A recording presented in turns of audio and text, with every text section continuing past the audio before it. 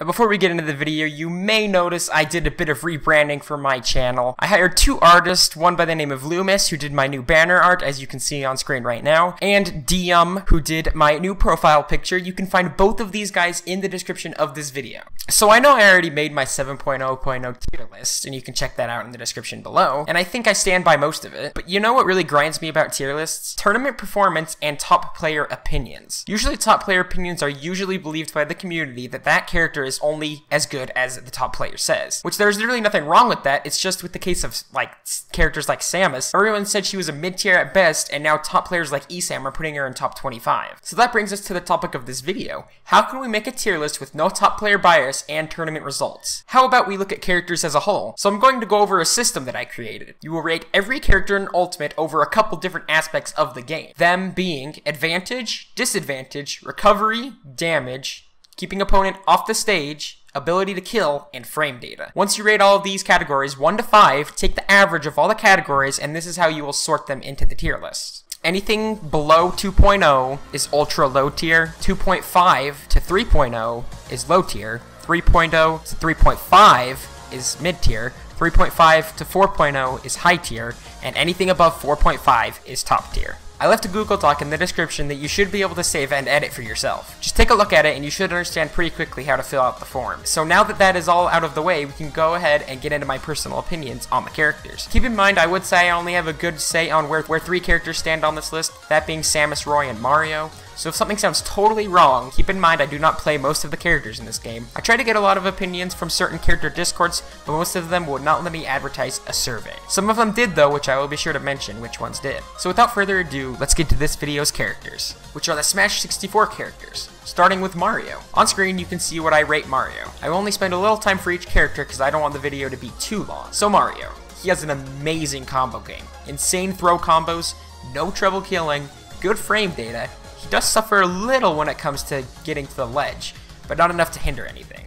Overall, a very good character with a bit of a smaller hitbox as well. Next we got Donkey Kong. When DK gets you in disadvantage, you take so much damage. But that's probably the only thing good about him. He's a heavy, so in general, all heavies have a hard time in disadvantage. Some have a hard time getting back to stage even. DK is no exception. He can deal the damage, but it's real hard for him to do a whole lot of anything else. Having powerful but laggy moves and a questionable recovery can't get you very far on this list. Now Link is one of the harder characters to rate. Zoners / wallers have a hard time keeping advantage because when they have advantage, they aren't necessarily keeping them in disadvantage and more so just trying to keep the characters away from them. Link has a good projectile game and an insane combo game if you know what you're doing with his bomb. His damage is good, his ledge trapping is very good. He can get out of disadvantage pretty easily because of his nair, and he has no problem at all killing. He does have some pretty laggy moves though, and that might hinder his place just a little bit. So now we come to my main Samus. Keep in mind this all goes for Dark Samus as well. I'm sure I have some bias with this, but I think Samus has one of the best advantage in the game. It is very hard to land versus her. Her combo game is stupid good. Being able to recover with morph bombs make it impossible to gimp her if your name isn't Jigglypuff or Kirby. Her and Snake probably have the best ledge trapping in the game. Samus can kill early, set up kills, and so on. Samus has a pretty bad advantage state so it may hinder her placement. For Yoshi, I had no real idea what to rate. He's pretty good at advantage, pretty dang good combo game. I don't think he has too many tools to keep people off the ledge. He's got no real issue killing. His recovery was kind of confusing to me though. Not having a real up B makes it hard to rate, so I just rated it a 3. Please let me know what you would rate his recovery in the comments. Moving on to Kirby. A lot of people that play Kirby watched my last video and did not like my placing of him, so maybe the system I've come up with will put him a higher. Probably not though. As far as I know, Kirby has no real special advantage state. He's pretty floaty and doesn't have a real good move to get out of disadvantage. His recovery is pretty good due to multiple jumps. Damage is very low and his ability to kill is limited to probably just smash attacks. He has decent frame data, and that's about it. Now let's talk about a pretty amazing character in my opinion, and that's Fox. Fox has a super good advantage state that will result in you taking lots of damage. Because he's the fastest faller in the game and has that neutral air, he basically just doesn't have a disadvantage state. His recovery can go super far, but he is super vulnerable while in it. So it's good, but not great. He has tons of tools to keep people off the stage. Nair in general is so safe and leads to many combos. He has like no lag on his moves as well. Now for who is arguably the best character in the game?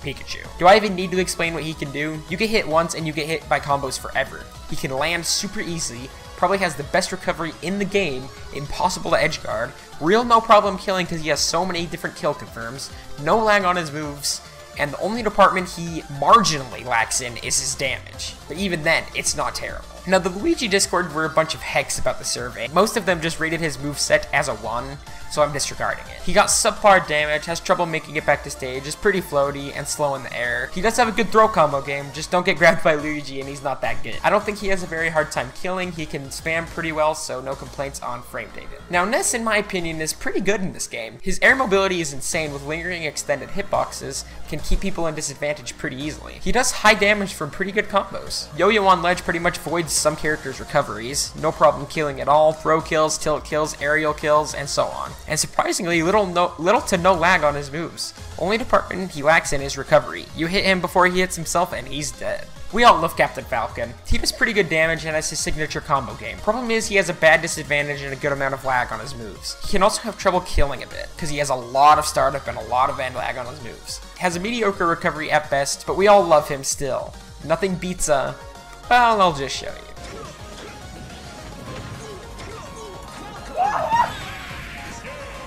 Now for the Puff. Jigglypuff, in my opinion, has more tools that people give her credit for. She has rest confirms and some pretty insane damage from her combo game. She has a non-existent disadvantage state and as well has no trouble getting back to stage. She does low-ish damage if she's not in advantage, but she also dies very early. So that's going to do it for this video, guys. If this video somehow takes off and people start using my system, then I will move on to the melee characters. So this is what my tier list looks like so far. Looking pretty good to my standards. Let me know your list by sending me them on Twitter in the description. Thank you so much for sticking to the end of the video. Check out my other Smash Bros videos in my Smash Ultimate playlist, and I'll see you guys in the next one.